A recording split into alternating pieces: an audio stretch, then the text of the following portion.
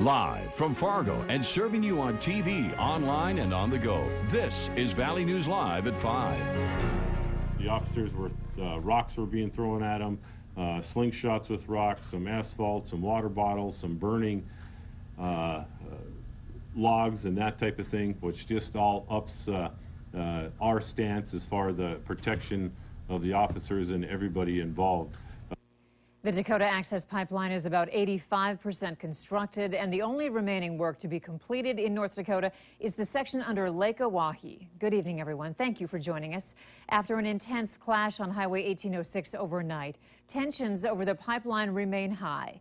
At a news conference today, the Morton County Sheriff's Department discussed the altercations that began last night and carried over into the early morning.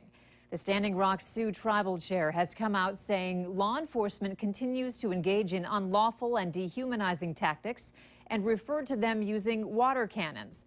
Today, the Morton County Sheriff's Office confirmed that water cannons were not used Sunday night and that they used hoses from fire trucks to put out fires and used a water mist to repel protesters. No, we don't have water cannons. You know, I don't know where that the term water cannon comes from. This is just a fire hose, and basically the fire trucks were called down there because of the fires that were started before and the numerous fires that were occurring during the time that these activities were coming on. As a result of that, some of the water was used to repel some of the protest activities that were occurring, and it was used at a time to where they were aggressive towards the officers, and when that was no longer occurring, the water wasn't used anymore. The Dakota Access Pipeline protest has gained nationwide attention, with some protesters targeting the media, including Valley News Live. Our Ashley Bishop has been investigating the calls and reasons behind protesters' actions. Ashley? That's right, Andrea. Social media websites like Twitter, Facebook, and Instagram have helped share the events taking place out west. And now a campaign has begun to target media organizations that protesters feel are being biased towards them. Lists like this one, telling people to call different North Dakota agencies, have been spreading on social media, along with lists targeting the media. Here's how it works. Activists call a television station and ask why reporters aren't covering the pipeline protest. Many admit they've been told to call us from a list. Today in our newsroom, we got calls from more than 24 people from states like New Jersey, Florida, Texas, California, and Colorado. One social justice warrior agreed to do an interview. What it is like is essentially, I guess, somebody trying to bring the people's voice out a little more. So like what we're doing is essentially calling news stations to just simply ask if they're covering it, and if not, we ask why. Abreu says he has no connection to Standing Rock, but claims he is fighting for human rights. He says protesters are being mistreated. I asked him about the protesters being aggressive and breaking the law. I would say then that would just be more of a natural reaction is what it seems more to me, because from what I was seeing was just they were being aggressive first. The police actually came in aggressive. Another protester I spoke with said he was calling from California, and calling because local news organizations are not airing what he claims are assaults by police. Others calling, accusing that we are only working for the oil company. Ashley Bishop, Valley News Live. Our sister station in Bismarck had about 50 protesters outside of their station today. They were reportedly chanting, and one person was later arrested. Tune in tonight to Point of View with Chris Berg. Chris has an exclusive interview with the CEO of Energy Transfer Partners, Kelsey Warren, who has been accused of environmental racism by activists for rerouting the pipeline from north of Bismarck. He says the U.S. Army Corps of Engineers rerouted the pipeline, not his company. Let's listen. Well, that's stupid. That's how I respond to her. That's just stupid. We pipeliners don't, race doesn't come into play for pipeliners and infrastructure providers. And tonight on Valley News Live at 6, the Dakota Access Pipeline protests are starting to impact your children's education. Hear from students of a music teacher who's headed to the protest site on behalf of the National Guard and how they say he's been a positive influence in their lives. Nothing eventful so far today, but things are changing later tonight. Let's get the latest from Hutch Johnson in First Weather. Hutch? Thanks, Andrea. As we take a gander at the radar here, we've seen an increase in clouds throughout the valley late today, and those clouds starting to produce a little precipitation out west. When you see pink on the radar, that is an indication of mixed precipitation.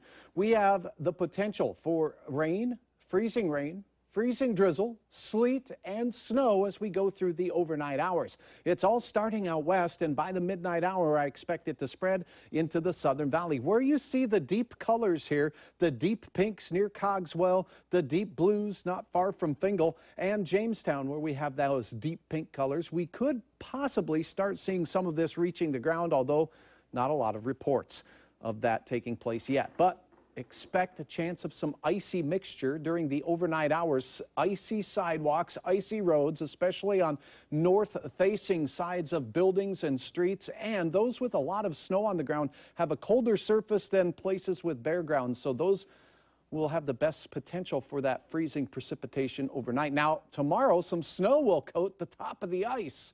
I'll have much more in your hour-by-hour forecast and what you can expect. But here in Fargo, the best chance for this mixture of ice and freezing fog after midnight. More in a few minutes. All right, thanks, Hutch. You bet. No arrests have been made yet in a home invasion in Moorhead Sunday afternoon. Around 4 p.m., police responded to 3409 15th Street South on a report that a neighbor saw 4 black males force their way into a home. Police told us today that the homeowners were home during the burglary, and reports that there was a weapon involved in the case are still being investigated. Police also say this was not a random act and that the suspect and victim knew each other. Tune in tonight to Valley News Live at 9 and 10 at 10. We'll dig into whether or not the crime in Moorhead is on the upswing. A Minnesota man is dead after an apparent rollover crash involving a deer in Polk County last night. It happened here in the Brant Township area on Polk County Road 23. Police say 42-year-old Jason Johnston of East Grand Forks hit a deer, went into the ditch, and rolled his vehicle. Johnston was thrown from the vehicle and died at the scene.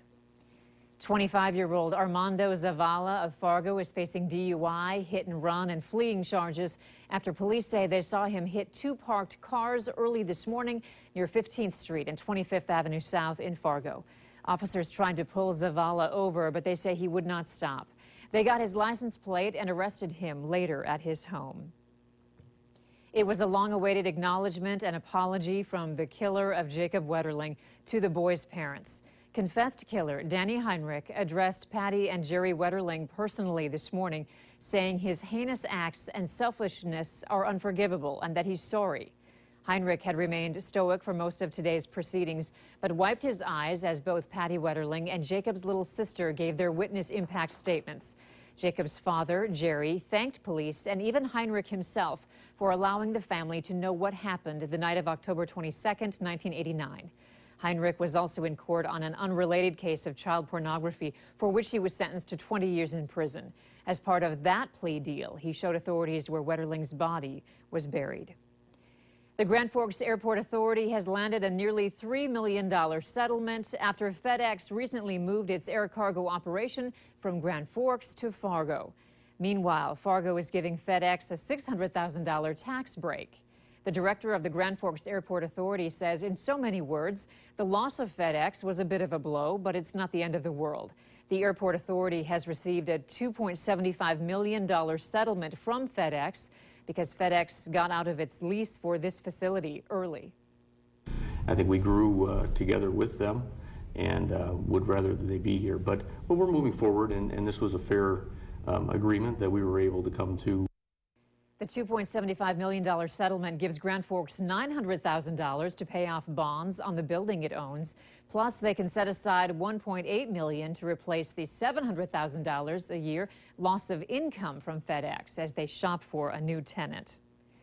The approaching holidays are often known as the season for giving, and today, people who work at Luther Family Ford gave their time and efforts to make Thanksgiving a little better for people who can use a helping hand.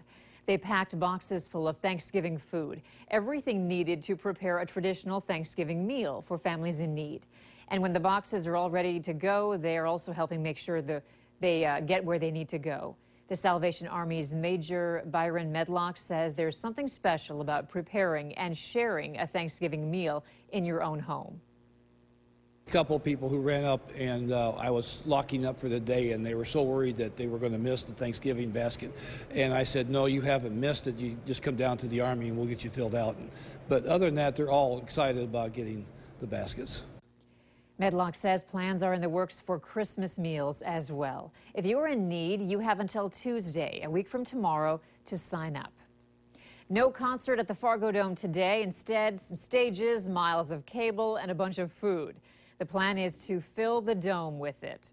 Students from not only the FM metro area schools, but also from much of eastern North Dakota and western Minnesota are truly paying it forward. They have been busy collecting food and money to help people who can use an extra hand, especially at this special time of year. They're aiming to top last year's totals of nearly $30,000 and 22,000 pounds of food. The Fill the Dome project is in its 10th year. The food collected and money raised goes to the Great Plains Food Bank. If your phone, specifically your iPhone 6S, has been shutting down for no apparent reason, there's a way to fix it. That's still ahead tonight. And the radar starting to show a mix of wintry precipitation heading our way. Your hour-by-hour forecast looks slippery. The latest right after this.